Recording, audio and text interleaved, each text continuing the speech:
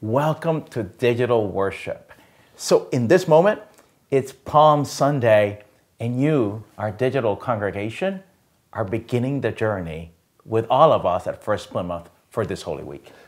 Yeah, that's the amazing thing about digital. It can be asynchronous. It might not actually be Palm Sunday when you're watching it, but right now, it's Palm Sunday. And so we begin with all glory, laud, and honor.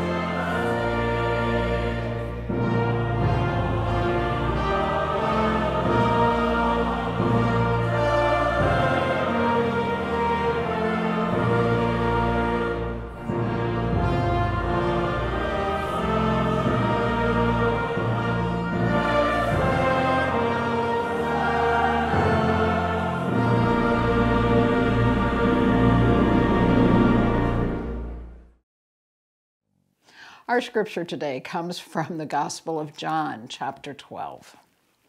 The next day, the great crowd that had come to the festival heard that Jesus was coming to Jerusalem. So they took branches of palm trees and went out to meet him, shouting, "Hosanna! Blessed is the one who comes in the name of the Lord, the King of Israel." Jesus found a young donkey and sat on it, as it is written, "Do not be afraid, daughter of Zion. Look, your king is coming, sitting on a donkey colt." His disciples did not understand these things at first, but when Jesus was glorified, then they remembered these things had been written of him and had been done to him. So here it is. As a congregation now, we're about to enter Holy Week. It is a highlight of our year together. it's not just the ancient practice of the week. It's that it gather. There's this sense and energy around us telling this story. I like that you said ancient, because it always seems to me during Holy Week, suddenly First-Plymouth goes ancient. Yeah, and it goes historical. We have not only, of course, reenact the Palm Sunday processional like the church has done for 1,500 years at least. Yeah. But also then we do the Maundy Thursday very lushly, and the Good Friday is so dark, and the Holy Saturday Vigil. I mean, we do the whole walk. We do the whole walk. And at every step of the way, it's a hope that somewhere in us retelling the story, all of us might have an opportunity to encounter Jesus. Yeah. If we tell the story, we become the story. And that's part of what gets my attention on a week like this. So often in the church, we find ourselves, we come to church and we hear the story of Jesus. It can become so mundane. So all of a sudden, in Holy Week, everything stops and the great drama of the life of Jesus comes before us. You have a crowd that welcomes Jesus as a Savior and King, and then pretty quickly, I mean, it seems like immediately almost, they go from that celebration to saying, crucify Him. You have the church slowing down enough to remember little details of the Jesus story about a Christ who bows down and washes feet and tells us, love one another. And then about a Christ who finds themselves in a situation like so many humans in our day, a situation of struggle and oppression. He is bound and arrested. Maybe you know someone who is incarcerated right now. Jesus knows what that feels like. And then He suffers. Some say along the suffering of all the world. This God knows suffering. And then there's this pause. Wow. The whole world stops. Disciples go away. Some of them go back to their day-to-day lives. They think it's over. And then suddenly, seemingly out of nowhere,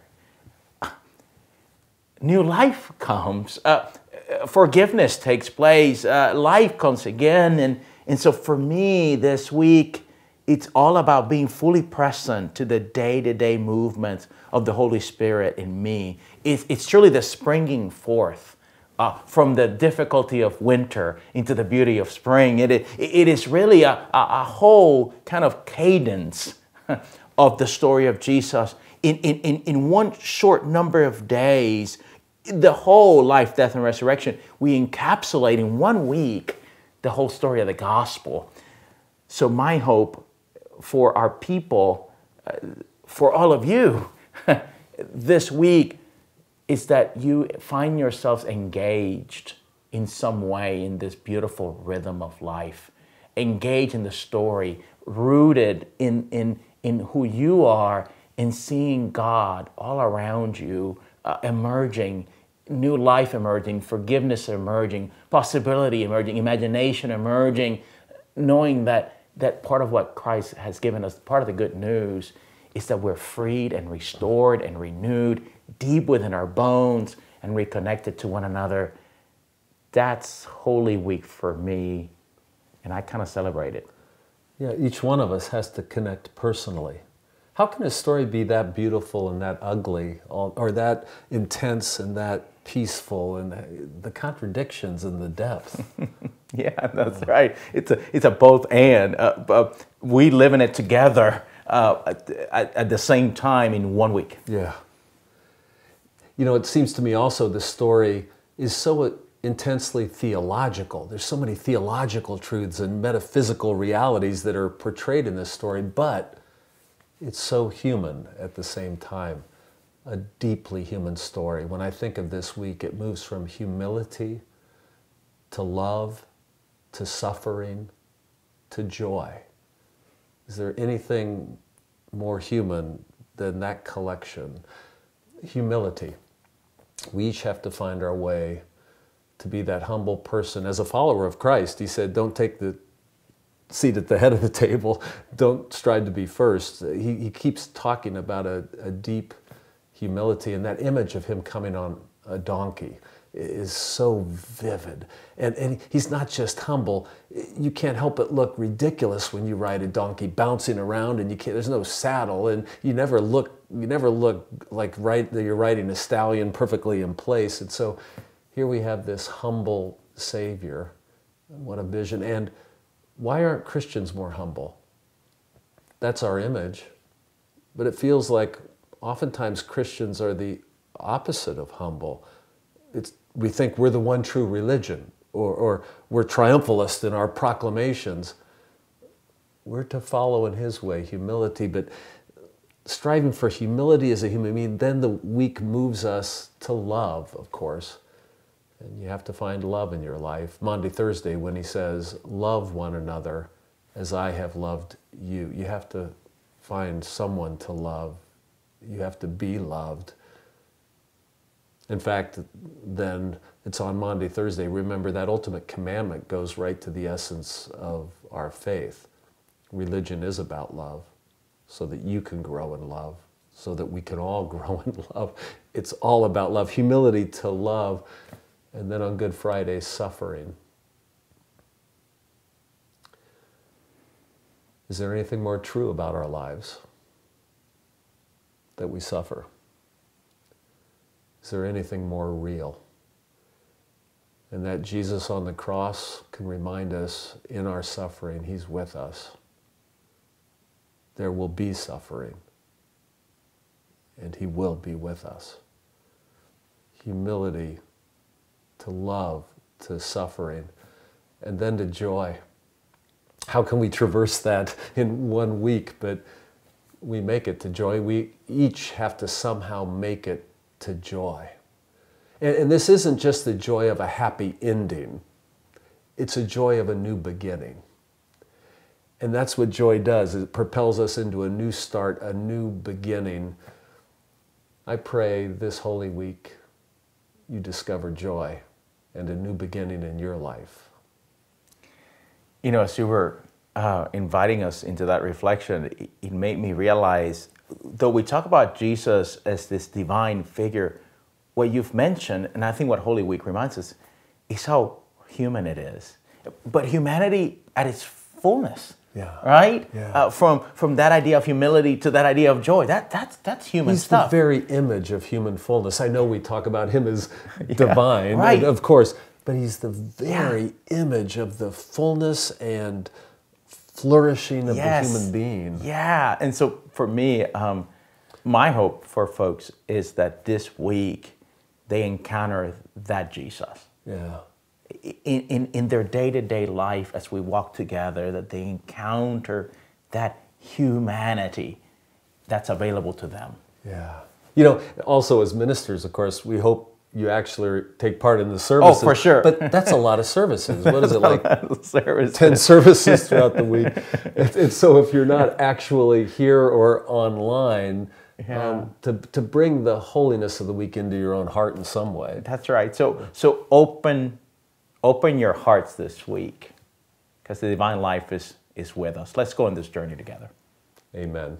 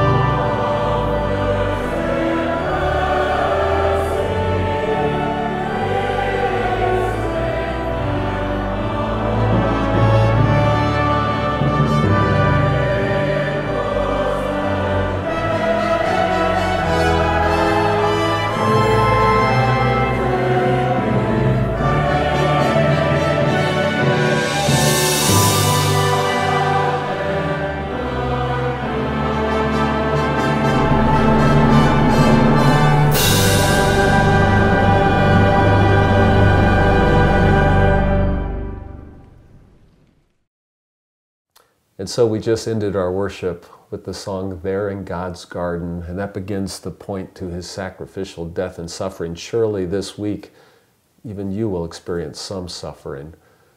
But together we're walking towards the greatest joy. Remember, this week we are walking towards a love stronger than death, a love way stronger than despair. May that love be with you. And go in that love into the world and share it. Amen.